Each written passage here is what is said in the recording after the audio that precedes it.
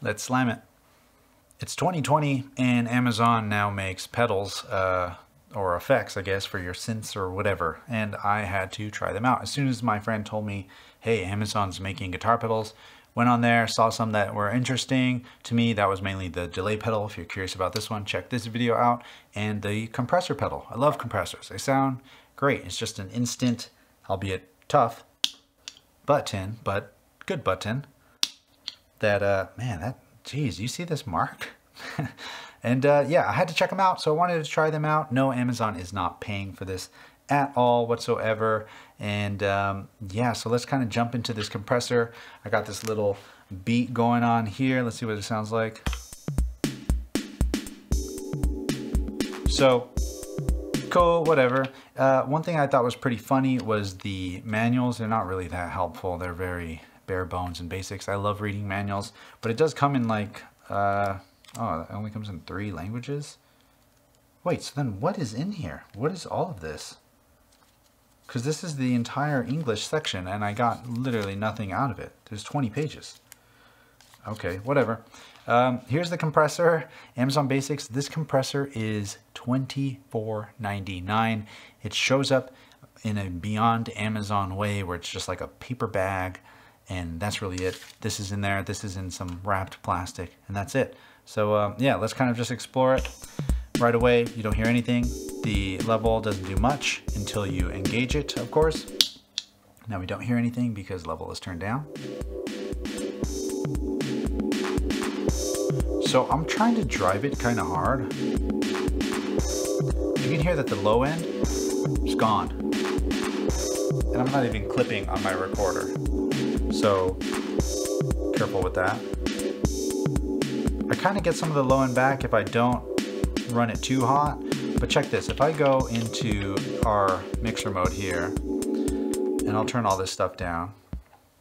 I normally like kind of setting some decent levels with things because when the compressor's on, it really brings out a lot of the quiet and pushes down a lot of the loud. So just messing around with some of this stuff here, it kind of reminds me of the SP404 where if you have it in effect limit on or off or something, you instead of getting a release time, you just get an attack time. So this is the attack sustain. So that'll work.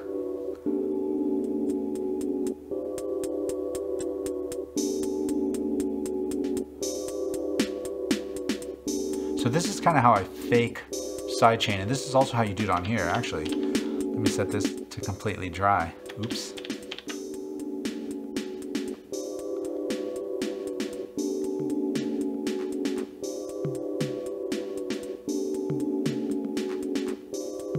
Okay, cool. So that sounds like okay, right? If you just crank the kick through a compressor, it's going to start pushing everything down because the compressor wants to push anything loud down and anything quiet up. So watch. We'll turn the attack even faster. Yeah, it doesn't do what I want it to do. I mean, you can kind of hear it there. You have to kind of play with it all. Like, see, that's too loud. Turn the attack up, you get some of your transients back.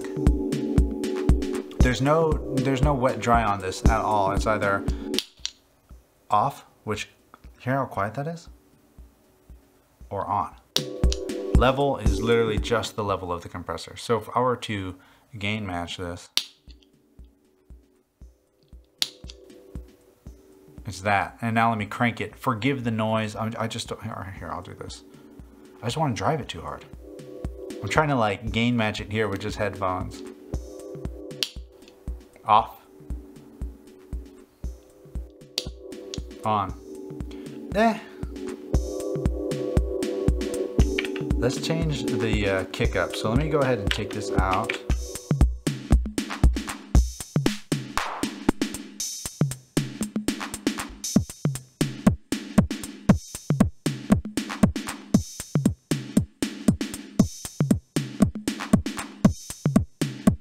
Yeah, the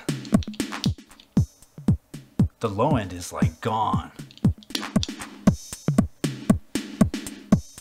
again, I'm slamming the crap out of this and using it in a way that you probably would never use it. Let me try and put it in a more usable way, or usable fashion, the way that I don't use compressors. So we'll go here, turn everything up. So let me go, this clap.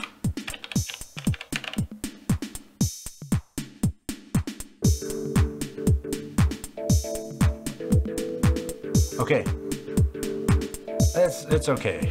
Forgive me for this cheesiness, but let's see what happens when I turn the compressor on. If you're down with this, I could see it working. There's just some dirtiness about it that I don't like.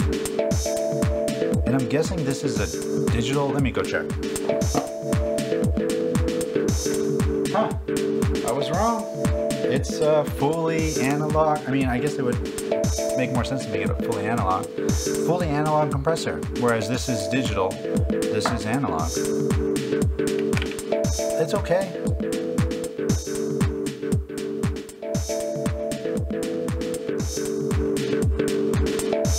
That's kind of cool. What happens if we do this? I'm just trying to crank it through now.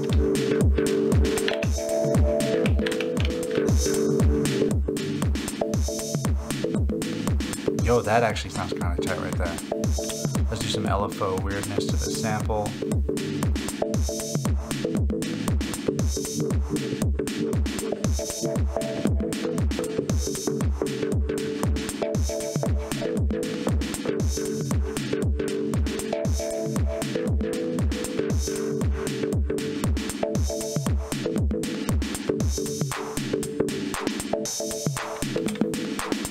Cool. All right. Is this compressor worth the $25? I don't know. I mean, it's 25 bucks. That's like going out to eat fancy food here in LA. So to cook at home once and buy yourself a compressor, cool. I mean, yeah, I don't know. That's up to you. I mean, this sounds kind of tight. This slams. And without it, wow. 25 bucks, huh? What? Okay. Yeah, stamp of approval. Okay. Well,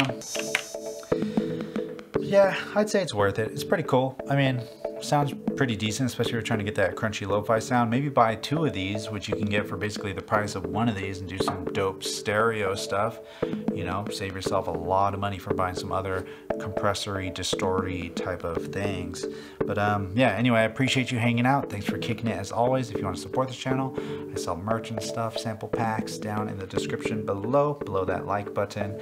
But you kicking it is more than enough. I appreciate you seeing you, as I always do. And until the next one, you already know the drill. Share the love, share the knowledge. Knowledge is power. Peace.